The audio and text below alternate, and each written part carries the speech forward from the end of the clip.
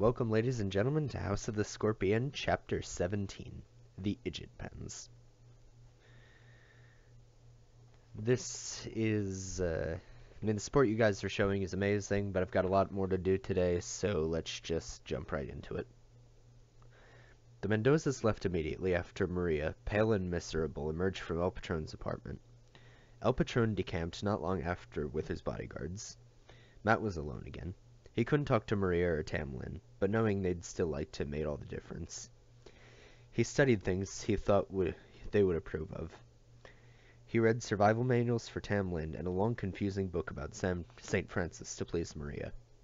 St. Francis loved everyone, from murderous bandits to beggars covered with running sores. There was a picture of one of these in the book. He called the cicada to his finger and said, "Welcome, Sister Cicada. Praise God with your joyful music." St. Francis spoke to everything, Brother Sun and Sister Moon, Brother Falcon and Sister Lark.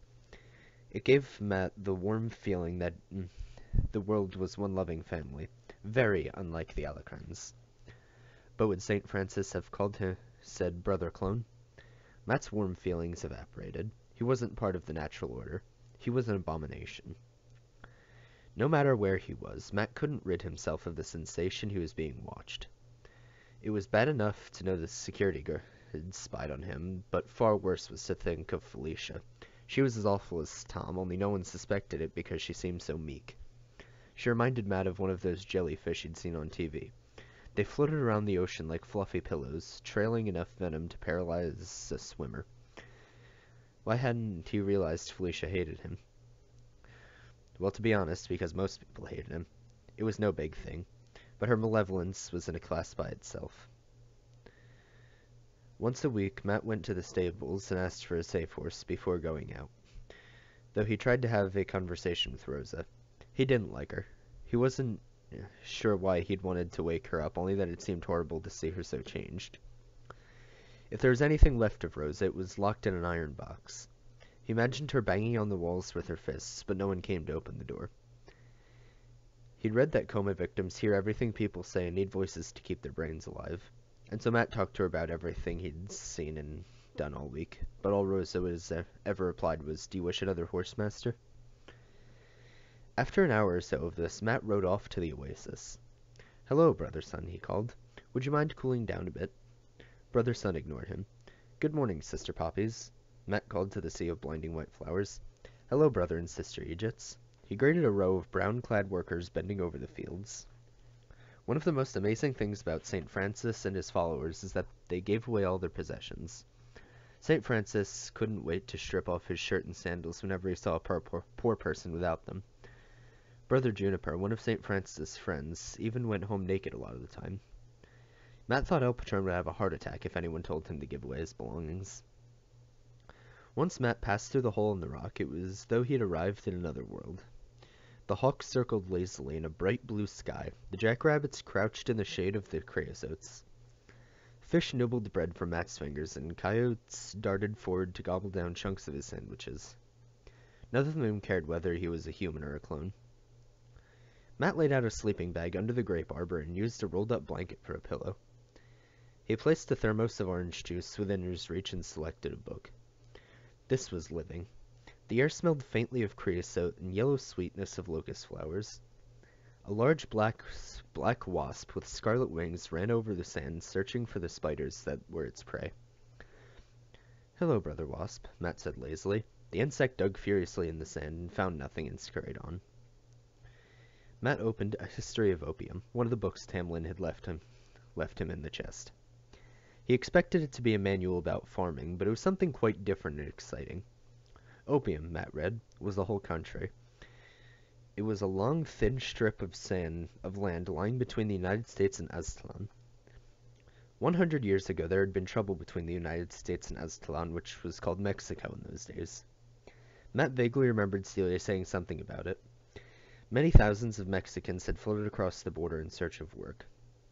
A drug dealer named Mateo Alacran.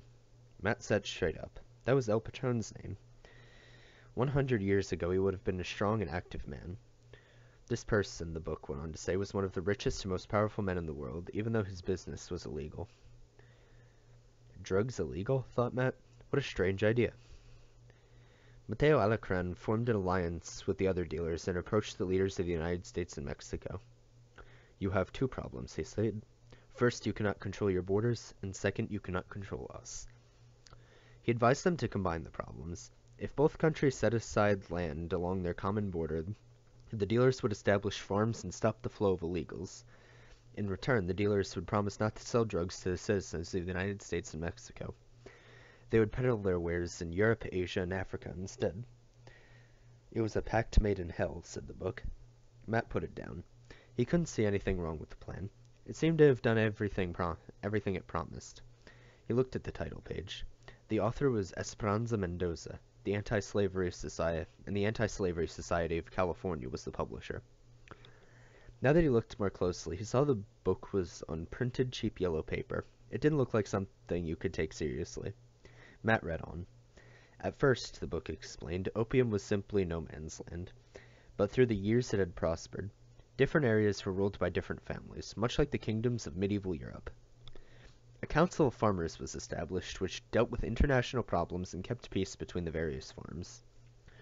Most families controlled small areas, but two were large enough to dictate the policy. The McGregors ruled the land near San Diego, and the Alacrans had a vast empire stretching from Central California all across Arizona into New Mexico. Gradually, opium changed from a no-man's land to a real country, and its supreme leader, dictator and Führer, was Mateo Alacran. Matt stopped reading so he could savor the words. His heart swelled with pride. He didn't know what a Führer was, but it was obviously something very good. A more evil, vicious, and self-serving man could hardly be imagined, wrote Esperanza on the next line. Matt threw the book away as hard as he could. It landed in the water with its pages open. How dare she insult El Patron? He was a genius. How many people could build a country out of nothing, especially someone as poor as El Patron had been? Esperanza was simply jealous. But Matt sprang up to rescue the book before it was entirely ruined. Tamlin had given it to him, and that made it valuable. He dried it out carefully and packed it away in the metal chest. On the way back, Matt stopped at the water purification plant and talked to the foreman. Since Tamlin's departure, Matt had thought long and hard about the excellent education he'd been given. It didn't make sense for him to spend the rest of his life as an exotic pet. El Patron didn't waste money like that. No, Matt realized. The old man meant for him to have a higher destiny. He could never reach the status of Benito or Stephen, not being human, but he could help them. And so Matt had begun to study the enterprise of running an opium empire worked. He saw how opium was planted, processed, and marketed. He watched how the idiots were moved from field to field, how often they were watered, and how many food pellets they were allowed. When I'm in charge, Matt quickly adjusted his thoughts. When I'm helping the person in charge, I'll free the idiots. Surely opium could be grown by normal people. They might not be as efficient, but anything was better than a mindless army of slaves. Now that Matt had observed Rosa, he understood that. He asked the plant foreman about the underground river that flowed from the Gulf of California hundreds of miles away. It was used to supply the water to the Alacran estate, but it smelled, before it was purified, terrifyingly bad. The plant foreman refused to meet Matt's eyes. Like most humans, he didn't like talking to clones, but he also didn't want to anger El Patron. Why does the water smell like that? Matt said. Dead fish, chemicals, the foreman replied, not looking up. But you take those out. Yes. Where do you put them? Wastelands, the man said, pointing north. He kept his answer as brief as possible. Matt shaded his eyes as he looked to the north. A heat haze shimmered over the desert, and he saw a series of ridges that might be buildings. There? He asked doubtfully. Yes, the foreman replied. Matt turned the horse and started heading northward to get a clearer view. The smell was so vile he feared he might have an asthma attack. He felt for his inhaler. They were buildings. They stretched in long rows with doors and dark little windows every so often. The roofs were so low, Matt wondered whether a person could stand up inside. The windows were covered with iron bars. Could this be where the idiots lived? The idea was appalling. The closer Matt got, the stronger the stench became. It was a compound of rotten fish, excrement, and vomit with a sweet chemical odor that was worse than the other smells put together. Matt grasped his inhaler. He knew he should leave at once, but the buildings were too intriguing. He could see skeletons of fish and seashells embedded into the dirt around them. It seemed the whole place was built on the waste from the Gulf of California.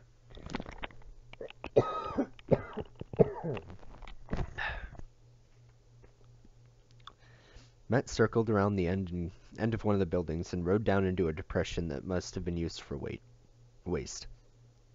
The evil smell made Matt's eyes water, and he could barely focus on the dense yellow sludge at the bottom. The horse stumbled. Its legs collapsed beneath it, and Matt had to throw his arms around its neck to keep from being catapulted into the sludge. Get up, he ordered, but the horse was incapable of obeying. It sat on the ground with its legs folded up underneath it. Matt felt himself getting dizzy. He threw himself on the horse and sucked desperately at his inhaler. His lungs filled with liquid. A terror of drowning swept over him, and he tried to crawl away from the trough. His fingers dug into the rotting fish-slimed soil. A pair of hands yanked him up. He was dragged a short way away and thrown into the back of a vehicle. Matt felt the motor start. The vehicle was moved away in a plume of dust that made him cough. He tried to get up and was instantly slammed down by a boot on his chest. Shocked, Matt stared up at the coldest pair of eyes he had ever seen. At first, he thought he was looking at Tamlin, but this person was younger and leaner. He had the same wavy brown hair and blue eyes, the same physical alertness, but none of the good humor Matt was used to seeing on the bodyguard's face. "Where'd you get a horse?" the man demanded. "Where'd you get the brains to make a run for it?" "He's not an agent, Hugh," said another voice. Matt looked up to see another man, similar to the first one. "Then you're an illegal," snarled Hugh. "I reckon we'll run you to the hospital and let 'em put a clamp on your brain." "You do that," Matt said with his heart beating very fast. He was afraid, but Tamlin had taught him it was foolhardy to show weakness. "Act like you're in control," the bodyguard had said, "and 9 times out of 10 you'll get away with it. Most people are cowards underneath." Matt realized these men belonged to the farm patrol, and thus, judging by Stevie's stories, were very dangerous. "You do that," Matt repeated, "and I'll tell the doctor how you treated El Patron's clone." "Say what?" said Hugh, lifting his boot off Matt's chest. "I'm El Patron's clone. I was visiting the water purification plant and got lost. Better yet, you can take me to the big house and I'll send a message to him." Matt was very far from feeling confident, but he'd observed El Patron give orders many times. He knew exactly how to reproduce the cold, deadly voice that got results. Crikey, even sounds like the old vampire," said the second man. "Shut your cake-hole," snorted Hugh. "Look, we weren't expecting you out there, Master, what do we call you?" "Mateo Alacran," Matt said. He was gratified to see the men flinch. "Well, Master Alacran, we weren't expecting you, and you were by the Egypt pen, so it was a natural mistake." "Did it occur to you to ask what I was doing out there?" Matt said, narrowing his eyes as El Patron did when he wanted to be particularly menacing. "I know we should have, sir. We're really very, very sorry. We're taking you straight to the big house, and we're most humbly begging your pardon, aren't we, Ralph?" "Oh, yes, indeed," said the second man. "What about my horse?" "We'll fix that up."